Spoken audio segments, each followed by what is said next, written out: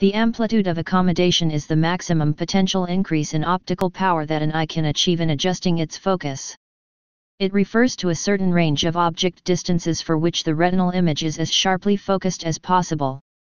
Amplitude of accommodation is measured during routine eye examination. The closest that a normal eye can focus is typically about 10 cm for a child or young adult. Accommodation then decreases gradually with age, effectively finishing just after age 50. The average amplitude of accommodation, in diopters, for a patient of a given age was estimated by Hofstetter in 1950 to be 18.5, 0.30 * patient age in years, with the minimum amplitude of accommodation as 15, 0.25 * age in years, and the maximum as 25, 0.40 * age in years.